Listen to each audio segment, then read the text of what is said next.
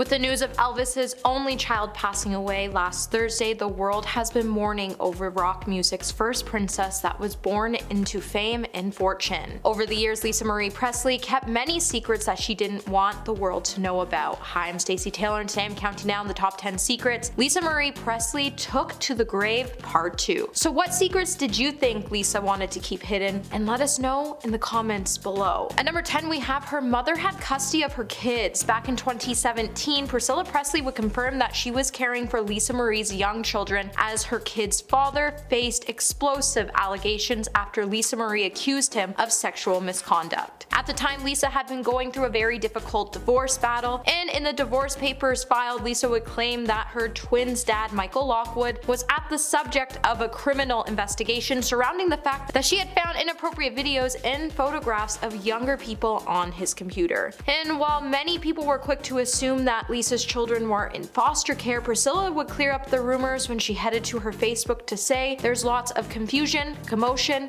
and concern from all the talk circulating. Let me put this to rest. The girls have not been in foster care and never will be. The girls have been with me and they will be until this is all sorted out. While it's unclear why the children were not in the custody of Lisa Marie or Michael Lockwood, authorities would also choose not to open up about the official case involving Michael that had Lisa Marie feeling shocked and horrified after she discovered the photos and videos on his computer. Number 9.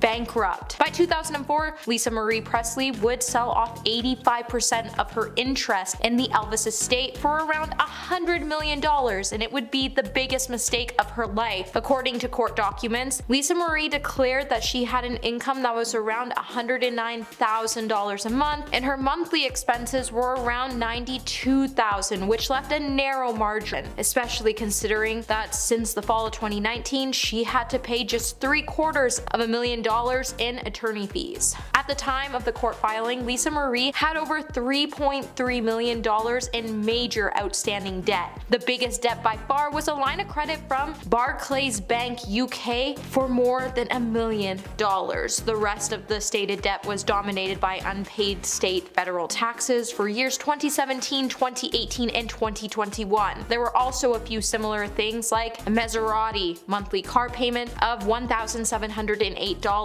Some of the tax debt was being paid off on a monthly basis, and there was also $280,000 owed to a ghostwriter that was being used for her upcoming tell-all memoir. Priscilla has also stated at one point in Lisa's life she was in debt for $16 million following a disastrous business deal made by her business manager, Barry Siegel. Hey my little peaches, are you liking this video so far? If so, don't forget to give it a thumbs up and subscribe to the channel. Number 8. Scared. Just days before her passing, Lisa Marie Presley would say that she blamed herself every single day for the passing of her son Benjamin. In an essay written by Lisa, she would write about how painful it was to be judged when a loved one passes in a premature, unnatural, or tragic way, especially if that loved one is your child. The essay was originally published in People in August 2022, and she would say, "I already battle with and beat myself up tirelessly and chronically, blaming myself every single day, and that's hard enough to now live with, but others will judge and blame you too, even secretly or behind your back, which is even more cruel and painful. On top of everything else," later the singer would describe her son as the sweetest and most incredible being that she has ever had the privilege of knowing, and that she said that he reminds her so much of her father Elvis on so many levels, and that it actually scared her. Number 7. AXL Rose. Recently, AXL Rose has revealed that he has a secret friendship with Lisa Marie Presley as he opened up about her tragic passing. In an interview with People, the Guns N' Roses singer described her passing as unreal and recalled sending her animal videos to lift her spirits following Benjamin's passing. AXL would also go on to say, "I miss my friend Lisa.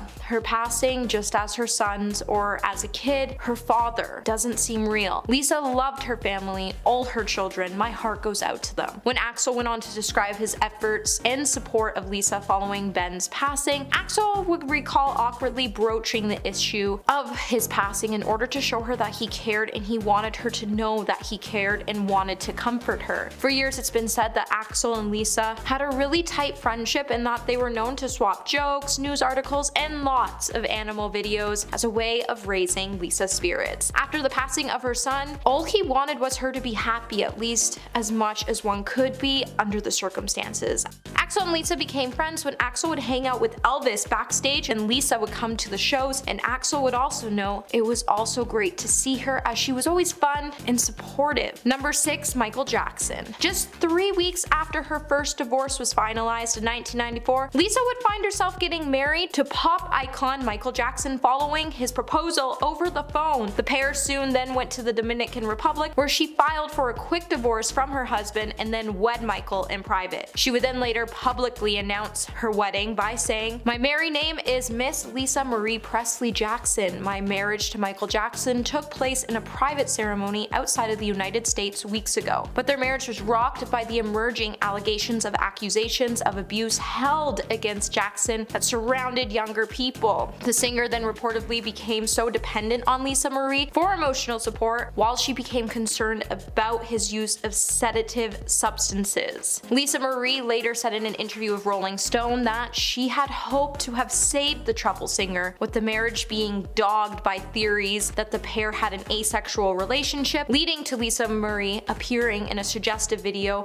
for his hit in 1995, "You Are Not Alone." The pair would then later get a divorce in 1996, and Lisa Marie is said to never stop loving him. Number 5. Substance abuse. In Lisa Marie Presley's book I'm Grateful to Be Alive, she opened up about her substance addiction. In the book she would state it was a difficult path to overcome her dependence to substances and put her life back on track. She would also say in recent years that she has seen too many people she loved struggle with addiction and pass away tragically from this epidemic. She would also go on to note that it was time for all of us to say goodbye to the shame surrounding addiction, and that we had to stop blaming and judging ourselves and the people around us. In the book, Lisa would specifically mention her children as the purpose to stay sober when she wrote, "As I write this, I think of my 4 children who gave me purpose to heal." And later she would state she was so grateful to be alive and that she had 4 beautiful children who had given her a sense of purpose, and that gave her the strength to carry her through her darkest times. Number 4. Finding joy. Lisa Marie was a singer just like her father, and during her time she graced us with 3 beautiful albums. She also looked to her children for joy and told Healthy Living in 2014 that she was ferociously protective over her children by saying, "I smother them in love. They are my priority. That's what I do. That's what I care about. I keep them close to me and make sure they are happy and healthy." And while Lisa Marie's children truly felt inspired by their mom because she was a very strong, smart woman who raised them to do things on their own and not care what people thought, behind her tough shell the star was breaking and searching for something to help her feel whole again. What Lisa wanted to feel the most was joy, and she spent her whole life trying to shed away from the dark and into the light where she could finally feel happy again, like she did when she was a child before she lost her father. Number 3. Scientology. While people have recently been researching details about her personal life, one of the most recent questions people have had is how Lisa Marie got involved with the Church of Scientology, and her involvement wouldn't be the proudest moment of her life. Lisa Marie was reported to have joined the Church of Scientology shortly after her father's passing in 1977. According to OK Magazine, she was brought to the church by her mother, who found it hard to handle Lisa after she got involved in substances in her youth. Lisa's involvement with the church thus began and lasted for several decades. While earlier in her involvement, she would claim that Scientology saved her life, later on, in the cult-like religion, she would take a clean break as she claimed it had taken advantage of her and wanted everything she had when she mentioned, "I slowly started to self-destruct. They were taking my soul, my money, my everything." Unlike other former Scientologists, she did not reveal too much about the reason that led her to her decision to leave the church. However, there have been some reports regarding her involvement, and she isn't so proud of them.